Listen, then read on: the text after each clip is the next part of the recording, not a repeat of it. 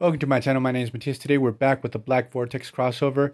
So we're going to pick up where we left off in the previous video. So we have Gamora and Beast who've gotten this incredible power upgrade thanks to the Black Vortex. And this sort of sparks a debate amongst the members of the X-Men and the Guardians that basically they have to destroy this thing because it seems to have some type of corrupting effect on those who get these power upgrades. So while this is being debated, Angel looks into the Black Vortex and he gets a cosmic upgrade. And what happens is Gamora and Beast get very protective over the Black Vortex, and with Angel, so what happens is the Guardians of the Galaxy and the X-Men realize that the Black Vortex possibly has some type of corrupting effect, and they want to destroy it or hide it away somewhere. And while they're debating this, Angel looks into the Black Vortex. He gets this insane power upgrade, and Beast and Gamora immediately take the Black Vortex and hightail it out of there. They're out on the run. So we do have a brief skirmish between Gamora, Beast, and Angel against the Guardians of the Galaxy and the X-Men.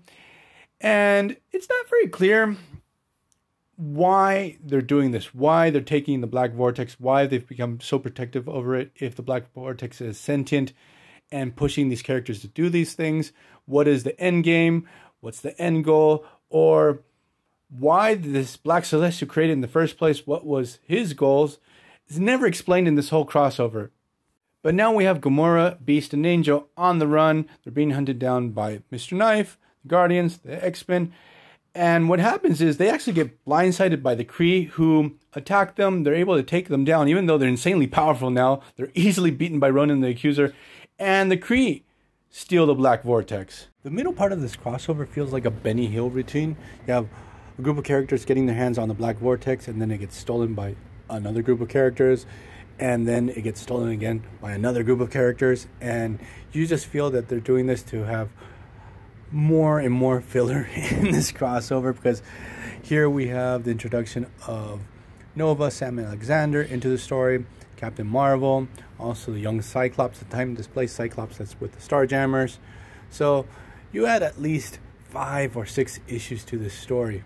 So what finally happens is Mr. Knife is able to steal the Black Vortex back, and now he's ready to execute his plan. So what he does is he exposes Thanos' son, to the Black Vortex and takes his powers up to 11, especially those weird amber stasis powers where you can freeze something in place. So what he does with the supercharged Thane is actually he makes him use his stasis powers on his home planet, on Spartax, the planet where he was the ruler too. He encases the whole freaking planet in amber. Now every single person on Spartax has been immobilized, encased in amber, and what Mr. Knife does, he offers the whole planet to the Brood, who have made genetically modified drones that can eat through the amber and infect everyone. So let's backtrack a little bit and talk about who is Mr. Knife, that I actually already mentioned in a previous video, but the thing is, he's Star-Lord's dad. He used to be the Emperor to Spartax. He gets deposed. So to add insult to injury to his fall from power, he gets replaced by his son, Star-Lord. And what Jason of Spartax, because that's the name of Mr. Knife, does, he forges an alliance with the Brood.